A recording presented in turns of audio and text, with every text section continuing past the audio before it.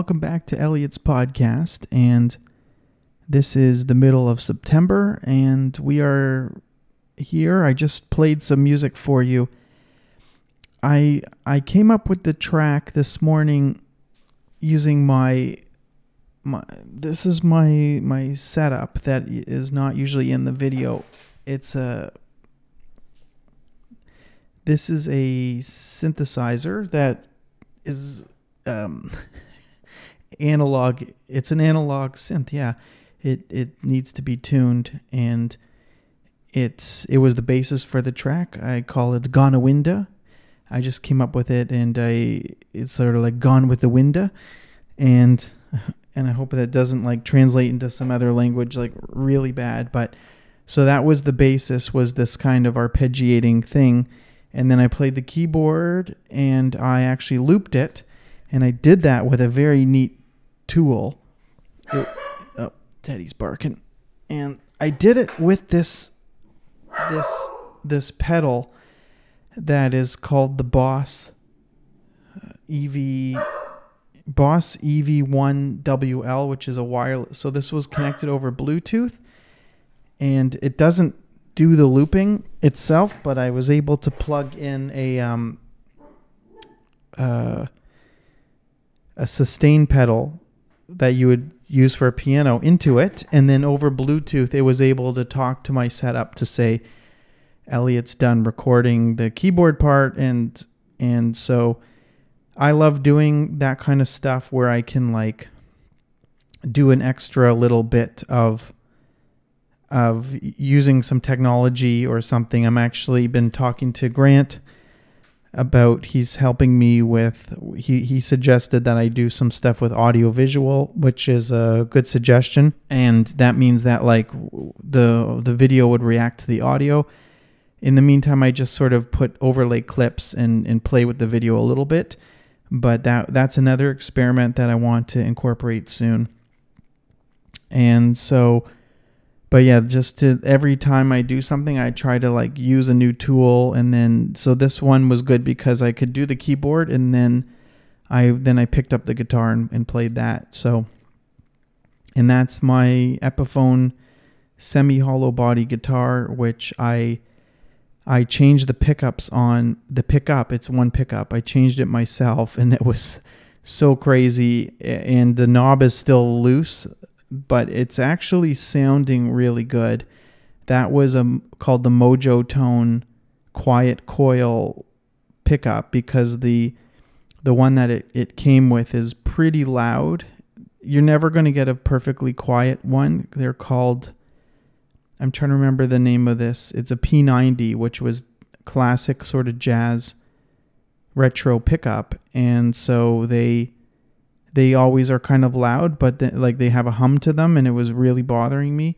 So then I got this pickup, and then it sat around for a while, and then I tried to do the installation, and it didn't work at first. Then I came back, and I had a phone call with someone who said, yeah, it's easy. So then with that phone call, I was like, okay, I'm going to go ahead and do it. And there was no point in the stage of this where it was easy. But it like, I was really happy that it's all done. And then like, I just pick it up and I play on this video and this track, and it sounds great. So, and also, yeah, there was I run it through an amp thing on the floor that you can't see called the Line 6. And so that was that's Gonawinda, and it would be fun to if I just put it up on Spotify the way it was, just render it out. I think I might do that as sort of a what do you call it? A protest to the act of having to make everything perfect and perfectly groomed. I think that would be fun.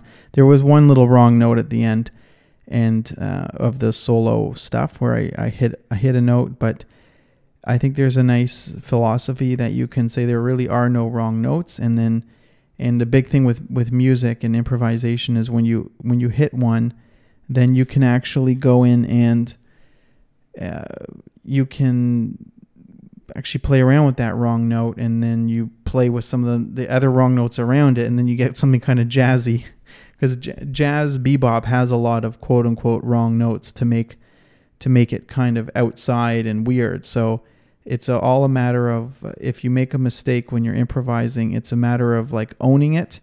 And so there's kind of some kind of lesson there where you act like nothing happened. You kind of like dust yourself off. So some stuff I'm working on that I wanted to talk about. I've been this week. I just want to talk a little bit about community and the act of building community. And I've been reading the book Tribes by Seth Godin from 2007 or 8.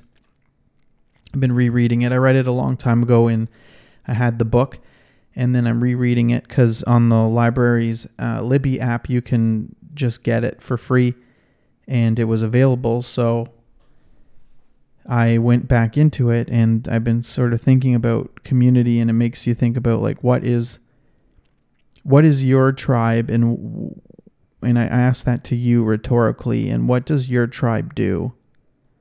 And so then then that also had me thinking about Discord, because I understand that Discord is a place for community. And so then you could say, if you had a Discord, what would your Discord be? And then I spoke about it with my friend Claudia, who I will have to get on this podcast soon. She is Claudia Dawson from Recommendo, and she does a whole bunch of other things. But we were chatting. I had a quick chat this week, and I asked her what does her Discord look like, and then asking that out loud to someone helped me visualize what my Discord looks like. And we kind of had a fake handshake on the phone to say, okay, we'll both start Discords, and just to poke around and see what it's all about. Really, that's why you would do it. Like, because I wasn't getting much out of joining Discords. I know that's like the first big step. I joined a few, and then I left most of them. I didn't really get much out of it, but I understand like that you can't just try something like quickly and then disregard it and say it doesn't have any potential. So I started my own, and I call it the Feinberg effect, because I've been kind of pushed by someone who helps coach and consult me on a lot of the music stuff. Her name's Sarah Lena, and she's from Blackbird Punk Music out in Berlin. And she always says, Elliot, you need to have the Feinberg method. She says Feinberg because she's German, so if she reads my name, she has the right, her way of saying it is Feinberg. Everyone here, it's in my family and everything, it's Feinberg. Fine. Everything's fine, yeah. And so she says, oh, you have to have the Feinberg method. And then that makes me always think about what is the method. And that also makes me think about the Crystal Method, the band, which is a weird group. Get Busy Now. I forget, that was on. It's pretty corny breakbeat music, but they're revolutionary, the Crystal Method. But I settled more on the Feinberg effect. Like, what is the effect of someone listening to this music and listening to my podcast and hanging out with me? What would the effect be? And I really hope that the effect is that you maybe copy me and do some of the same stuff and do it in the same way and do it raw and rugged, which is like, don't overproduce things, use the bare minimum and just get things out. And so my Discord has a lot of channels already. I sound pretty crazy, and I'll have another story about craziness in a second, but my Discord has channels like start a podcast, show up on video. Like, those are different channels, and I want to help people do those things if they want those in those channels. There's also channels for the like funky music recommendation, because I listen to a lot of, like, I have friends and stuff, and so I'd imagine, and then there's an ambient recommendation. So I have friends who might listen to, like, they might want to just come into my Discord and only hang out in the funky channel, and then maybe they mute the other ones. I don't really know how it works, but I know how Slack works, and I'm sure it's similar. So there is the there's that possibility. And then there is what really had me and Claudia interested in Discord as well, is the unique idea of that it has audio rooms. So there's a lot of potential, and I'm thinking of stuff involving, helping people do creative work together in the audio room, like where it's a session and then everyone's like on mute and they come back after an hour. I don't know. That might be better on Zoom. I actually use a tool called FocusMate for getting stuff like that done, and FocusMate's quite helpful. And I used to be part of another one called Cave Day, which does that over big Zoom calls.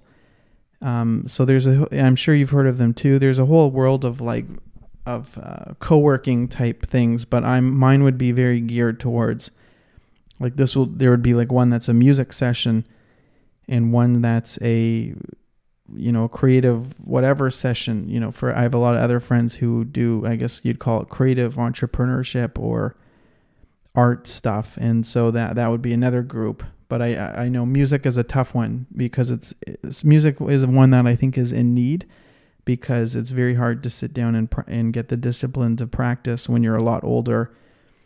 And it probably starts when you're younger, and I didn't really get that. I jammed a lot as a teenager and I played in bands, but I didn't get the proper discipline of like working through difficult passages, because it's if there's no culture of that in your family and you don't really understand the ins and outs of like sitting down to work through stuff, you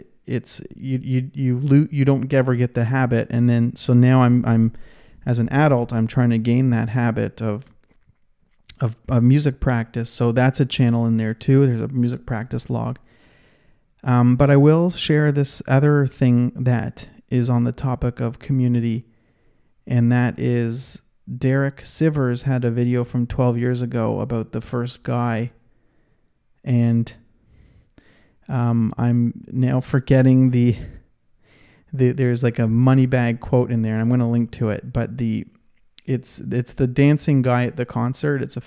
He had a TED Talk about it, and the story really is that it's the first person goes and they're this sort of idiot, but it's the second person who basically converts the nutbag into a leader.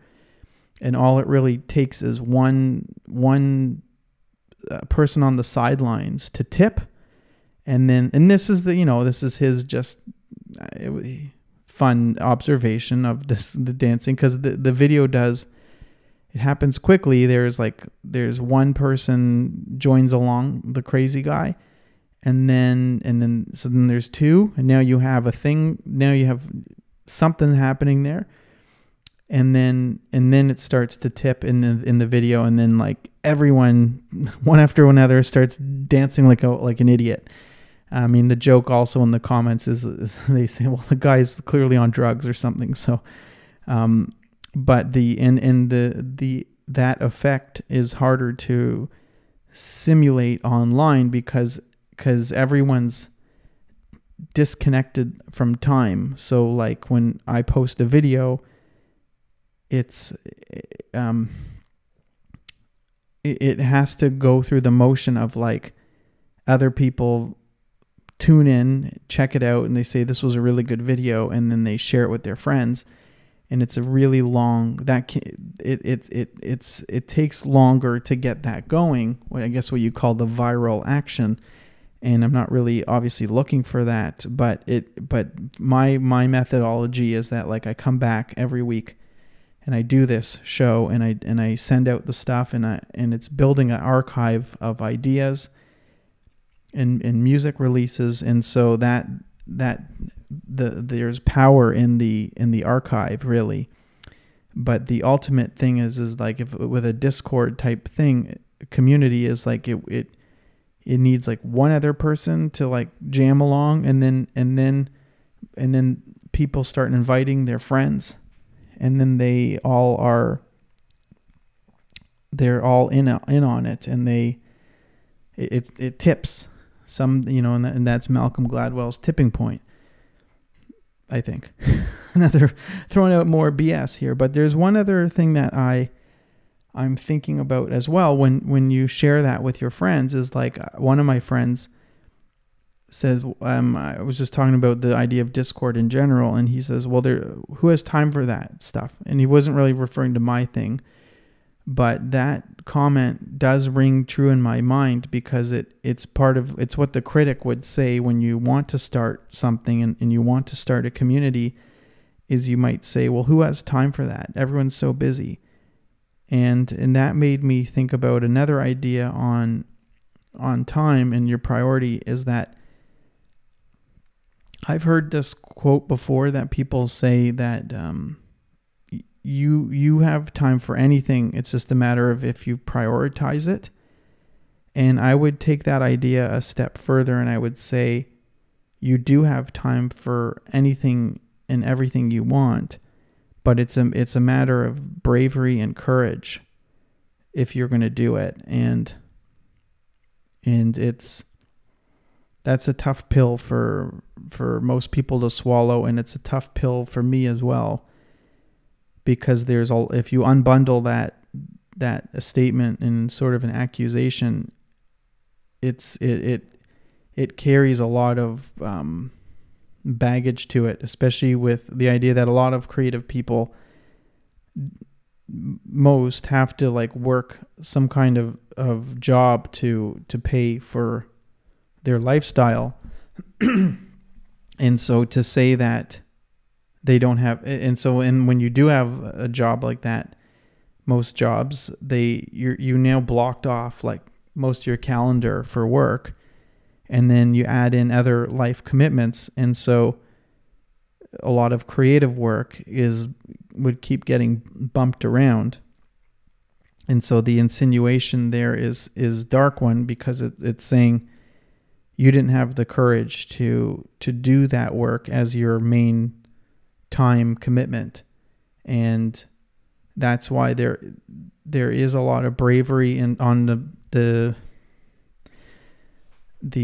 the case of the starving artist, who they have, they'll have a much more humble lifestyle in exchange for making sure that they can do their art, but no path and no pick that you do, no choice that you make is, no one's better than the other person. There's no superiority.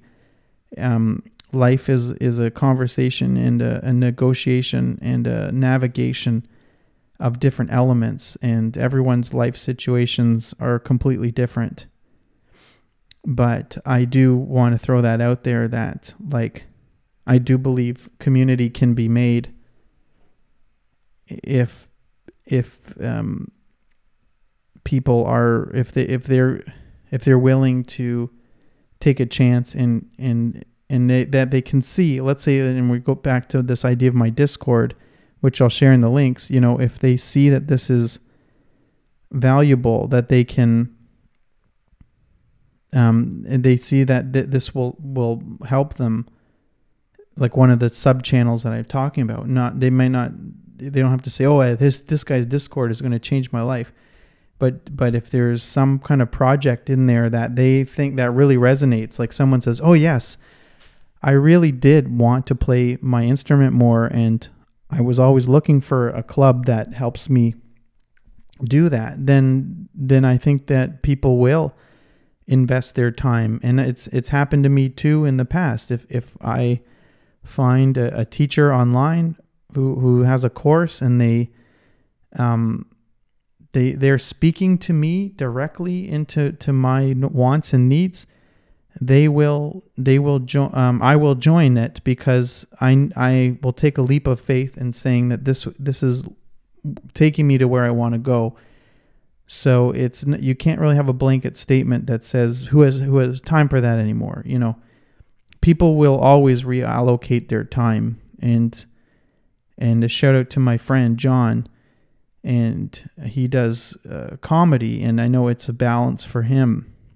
He took up comedy a few years ago, And that was that became a huge commitment in his time, and it creates probably some frustrations in the way that I deal with on some of the music stuff, is that you really want to get stuff done, and then in the case of comedy, it's time consuming because you have to go out to do it, like you have to go out at night to perform, and you have to hang around the bar like for a long time before you get called to do your set. And I really admire someone who will go out and make a huge change to their life to try it. And he's been going at it for quite a few years. So, and that's a huge thing for someone to pick up later on, but it also maybe is probably when you pick it up, because it's similar to, like, I would say jazz music. Like, I sometimes feel a little weird going back into jazz. I'm learning a bit more of classical, and you feel weird as I'm becoming an older person, and like you feel weird like picking that up at an older age, because you're like, I'm missing 20 years on some of these other people who picked it up younger. But you maybe and you needed the extra time to say, I want to come into this thing. And it almost makes sense, like the jazz I listened to as a teenager in my younger years, it was sort of made a little more palatable for me. It was funkier, Medeski, Martin Wood, John Scofield, funky jazz, and Miles Davis, Bitches Brew, Weather Report, Return to Forever, fusion jazz. That was more palatable to me than some of the other stuff. And because, you're younger, and I can see why a lot of younger people don't necessarily aren't complete jazz heads until and that's why the jazz stations, they really do market in jazz festivals. They speak to an older audience because it takes time to mature into that. And I imagine comedy in other forms of art as well, like they take time, like to have an appreciation for them, to have a point of view. In the case of comedy, you don't really, your ego has not been shattered like in your early 20s. Like, I know it's possible to be a good comic at a young age, but you picking up a lot more lessons as you move through your 20s and 30s.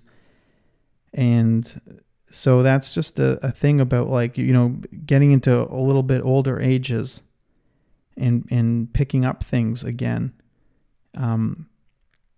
It's quite interesting. And so, yeah, that I just wanted to talk about that, because that is really where my focus is transferring a lot of this knowledge. Just a reminder that you can at any time start your own. So I send my email through Substack. You can start your own Substack. If you're into, shout out my other friend Adam, he's really into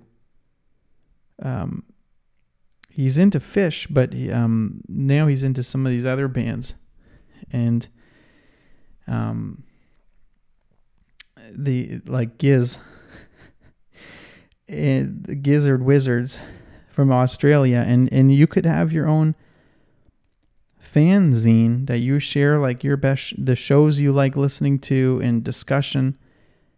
If you are a painter, you should be sharing what you're working on, what's inspiring you, what's the process going on, and you build. It's a way of spending your time the way that you want, and kind of making use of your time. And that definitely goes back to the book we've been talking about, which is 4,000 Weeks, with Heidegger is the philosopher who is also a Nazi.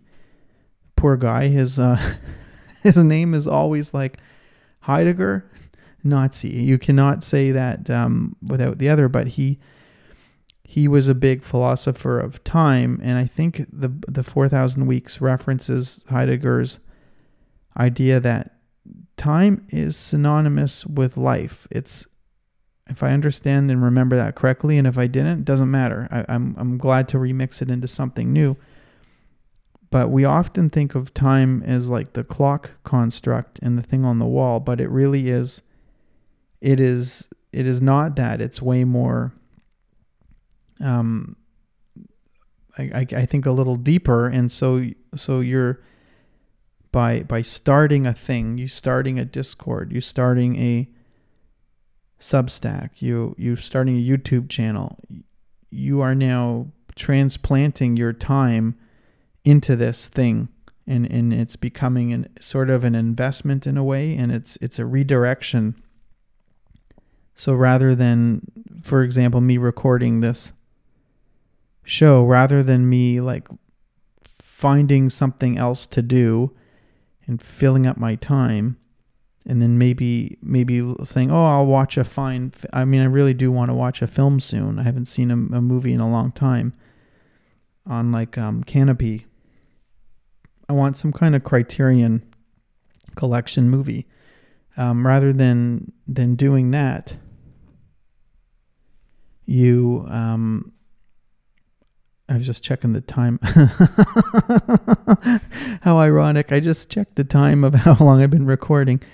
Rather than like go out and find a movie to record and to watch, you end up, your day is like, for me, it's sort of set. I mean, I did some errands, but ultimately it's headed towards, okay, he's got to record this, and what are you going to record? And now, as you know, I play music on here every week. What are you going to play? Is it going to be completely improvised, or is it going to be something sort of set up ahead of time? So yeah, that's it for now. I think thank you for listening and tuning in. And then I can't say the Discord on here because I think it's just a weird URL, but I'll put it in the show notes. And yeah, I thank you for watching and checking it out. Also, my website is ElliotFeinberg.com, and I post articles on there because that was moved to a blogging platform a few weeks ago, I think, and it's on Ghost, and it's been pretty good. So that's that. I thank you so much, and have a great week ahead. We'll see you soon. Okay, take care.